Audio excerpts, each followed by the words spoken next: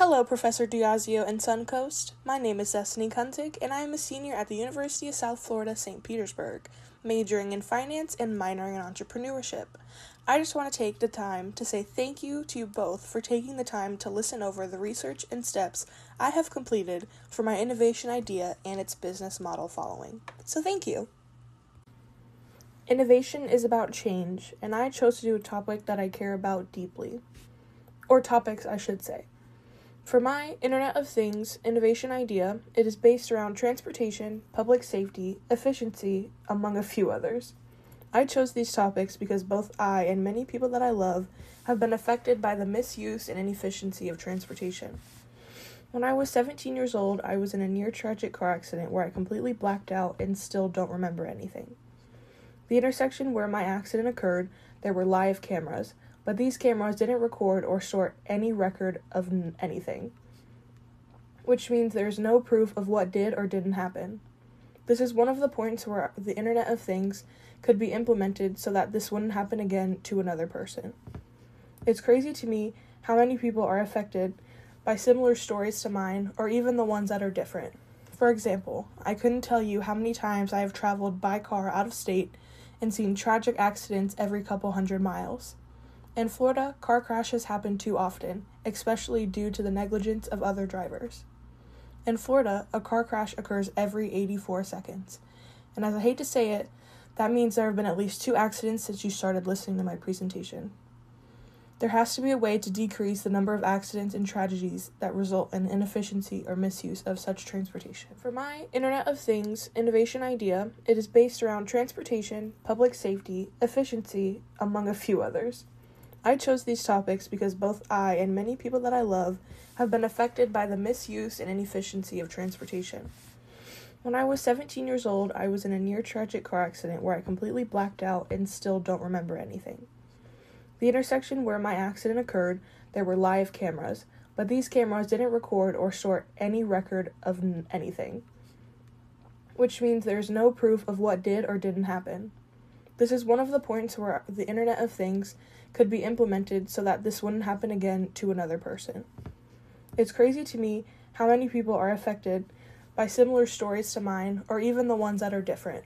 For example, I couldn't tell you how many times I have traveled by car out of state and seen tragic accidents every couple hundred miles. In Florida, car crashes happen too often, especially due to the negligence of other drivers. In Florida, a car crash occurs every 84 seconds. And as I hate to say it, that means there have been at least 2 accidents since you started listening to my presentation.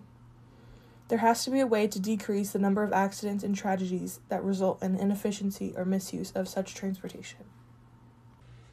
After conducting some research on the topic of transportation-related incidents, I found some very important statistics that I deemed as extremely relevant.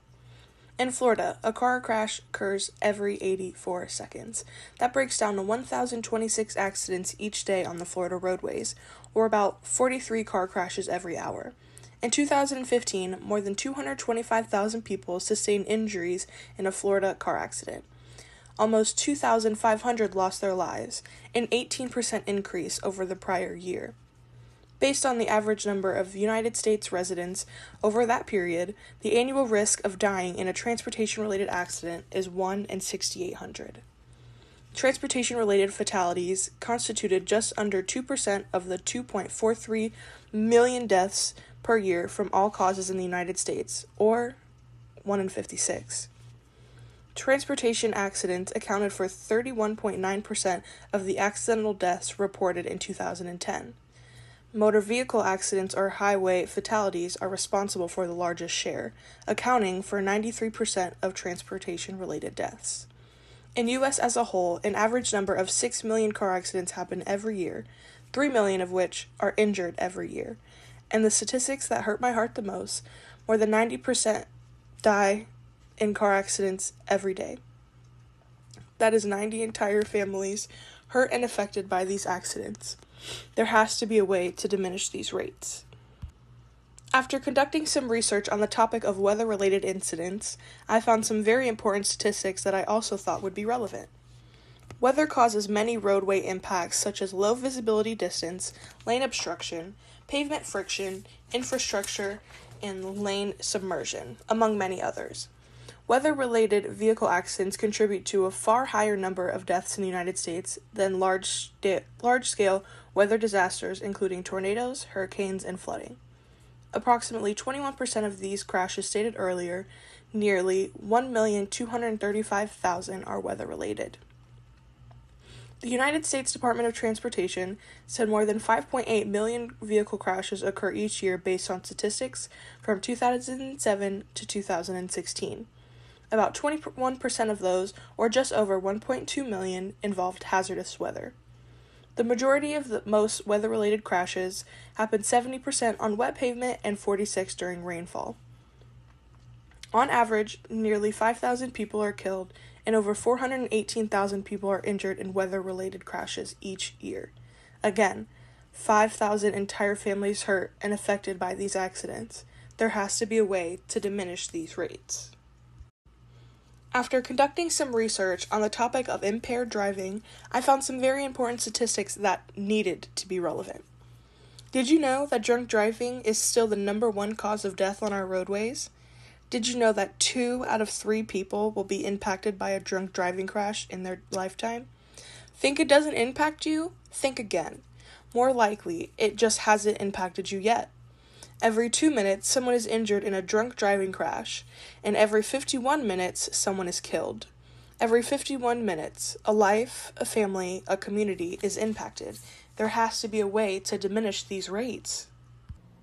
Luckily, there are some organizations out there that are bringing attention to the drinking and driving problem, such as MAD, an acronym for Mothers Against Drunk Driving.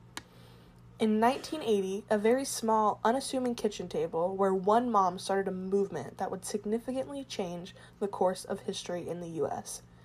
They are asking anyone and everyone to join this table with no reservation needed. The mission of Mothers Against Drunk Driving is to end drunk driving, help fight drugged driving, support the victims of these violent crimes, and prevent underage drinking. They offer volunteer and advocacy options so that you can help make a difference in this large and deadly problem.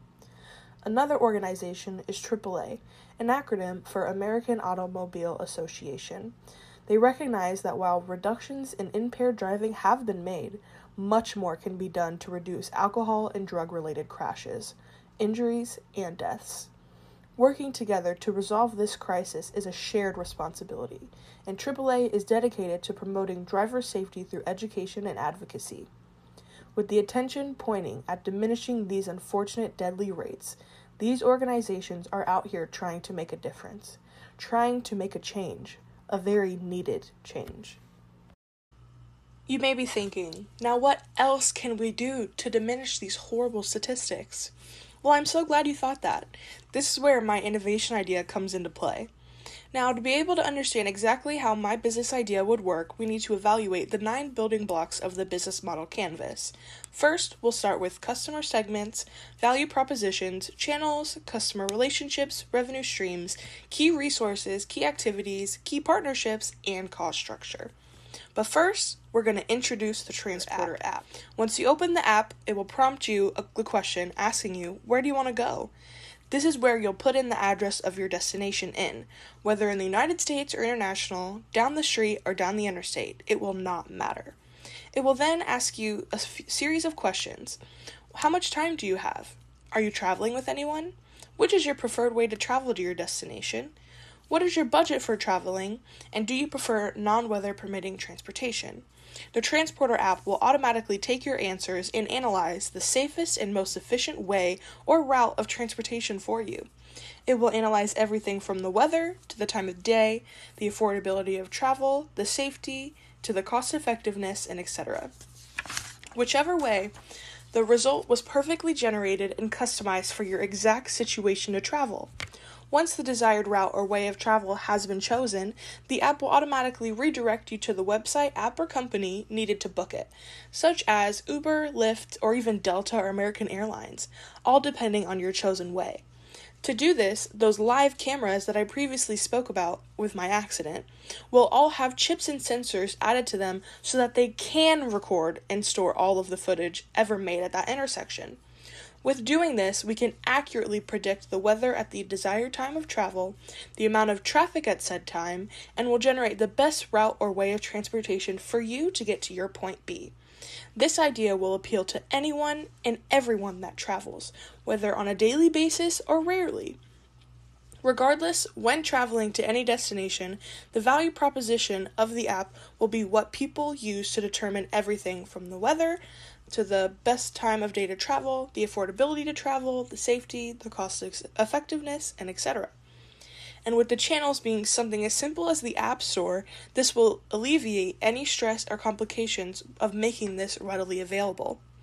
With offering different and more advanced features and better rates with premium options, we can build different customer relationships. And with the premium options being available for purchase, we can clearly outline some of our revenue streams.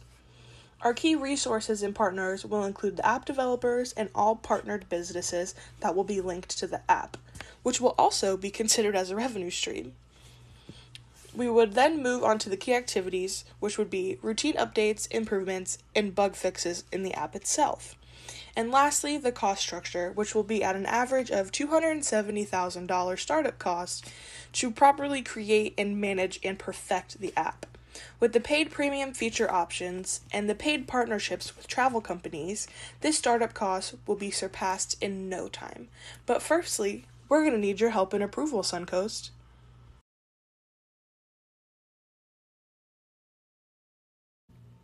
The business model is an abstract concept to help understand how a business works. It is essential in identifying innovation in the open innovation paradigm. Innovation must be tied to the business model to be qualified as innovation, which directly relates to carefully considering how the business model would work and change with my innovative solutions. Also relating what I've learned with the project, open innovation has made inroads in the public sector. It is one of the most active scenarios in the development of smart cities that encompass a variety of streams, from open data to citizens' participation, or the use of traditional open innovation intermediaries in the provision of services. Which does sound like a lot, but relates directly to the open innovation used in this course of the innovation imperative in our overall project in this class. These, among many others, hold the responsibility of the very important and vital information I've learned during this innovation project. I feel as if the Transporter app would be an amazing asset to have in our community and as well as across the globe. With being directly affected by the inefficiency of transportation, I have extremely high hopes that one, such as Suncoast, would take this idea and go off with it. Thank you for taking the time to listen, as I will be patiently waiting with my fingers crossed. Have a great day.